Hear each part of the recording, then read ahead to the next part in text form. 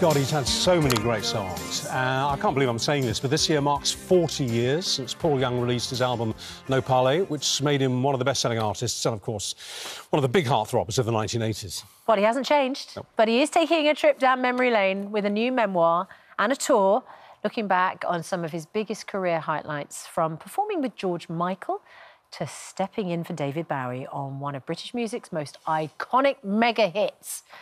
And here he is in the studio.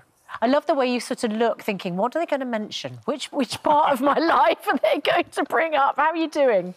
Good, yeah. There's so many little bits, you know. I've had to go through so many bits in the book, and sometimes things come up, and I think, oh, I didn't put that in. And then there was even a point where the book, we had to do a finishing point. Yes. At 91, and I still thought, oh, yeah, but this happened in such and such. So then when we do the book tour, I can tell those stories. And there's a lot of backstories as well behind, you know, the build-up to the Freddie Mercury concert, for instance, the rehearsals, that type of thing. Well, tell us, I mean, to distill 40 years into a series of highlights is tricky. Yeah. It's a beautiful book. You describe it as a coffee table book. It's wonderful. Yeah. Let's talk about some of those highlights. The moment that you stepped in for David Bowie, now that was for the Band-Aid Christmas single. Which is still, I still question that, because Bob said that wasn't the case. But I happen to remember David Bowie was the other side of the world, and I assumed they'd have a big name at the front of the record. You know? Well, you were the big name. Singing the first line. I was, yeah, but then I looked at, once again, when I did this book, I looked at a photograph of everybody on Band-Aid. I thought I was the most recent star in there. So when they gave me the bit in the middle of the song, and I just did, here's to you, raise a glass for everyone. I thought, well, that's, you know, you've only had one album, son. That's your part. But then you get the opening line. But then I got the opening line. Have we got, Stuart, have we got the opening, the iconic opening line of... No, we don't, right? Just sing it for us, would you? It's Christmas time. There you go. There's no need to be afraid. Now, the thing about moments of history in one's own story is that very often we don't realise when they're happening that they're happening. It's not till later that the penny drops. Oh, yeah. Did you know that when they said, can you do the opening line? Did you know that was going to be? No idea at all. No. Two things. I was sure. I actually thought if they'd just written these lines, so they're asking me to test them out, because everything was getting done on the hoof. They were trying to do it to break as many records as possible. So they did that, and I didn't know until the record came out, and I heard it on the radio. And then I thought, well, you know, how much money do they need for Ethiopia? It will probably be, it's going to make so much money over Christmas that this record will be a 1984 hit, and then we'll never hear it again. Which is totally wrong. It'll be on your tombstone, mate. So now, obviously, it takes on much more significance. And they changed the wording of it, didn't they? Because the way that we think about these crises changes. I mean, there was that line, tonight, thank God it's them instead of you. Yeah. And that, I wonder whether in the studio that felt like a gut punch, or whether anyone, you know, sort of bristled at it, or whether it just felt like a powerful line at the time. I think it just felt like a powerful line, and I think they felt it was the powerful line, the punchline, as it were, and so they got the guy that would deliver it the best, you know.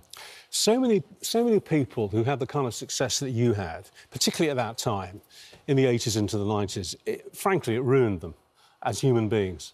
They became words that I can't say on sort of family television, but they really put themselves beyond the pale. Success poisoned them, made them toxic, and they remain that broken to this day by their own success. That never happened to you. You always... I mean, whenever... I've interviewed you loads of times over the years, and I'm always really pleased when I hear you coming on, because you're such a good bloke. Did you have to work at your success not changing you for the worse? I could have stamped my foot on the odd occasion every now and again, you know, get a bit petulant. It's mostly through tiredness and you're expecting things to get done and they don't get done. I mean, the schedule I'm working to at the moment, I didn't think I'd be doing that at my age, you know. So I have to keep on top of it. But did you have to tell yourself, don't let it go to your head, Paul? Yes, and also my mum and my family are a very easygoing family, so we tend to just get through it. I mean, and they did do. I mean, years ago they did a gotcha on me, you know, and for Noel Edmonds, and they couldn't break me, and it was so hot in Florida where they were filming this thing. In the end, the crew were going, "Can we just finish this and tell him that it's a joke?" You know, because you behaved impeccably throughout. Yes. Yeah, you didn't throw your toys out to the grab. Do you know who I am? Have you ever uttered that phrase, Paul?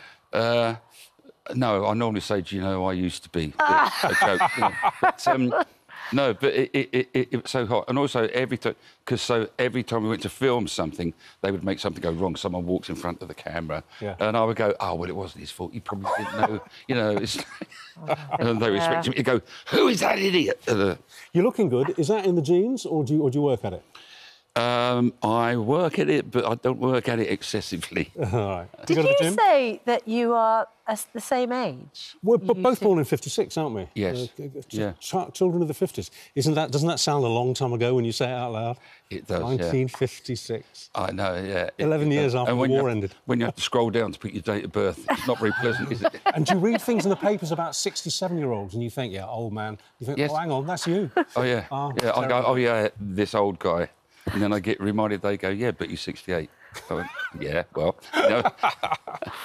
Well, good luck with it all. Thank you very much. It's just great to see you. The tour, very quickly, is you sing the big hits, but you tell your stories. Yeah, backstories to a lot of the things that happened. Yeah, it sounds a really good thing. Yeah. And the album is Behind the Lens. Yeah.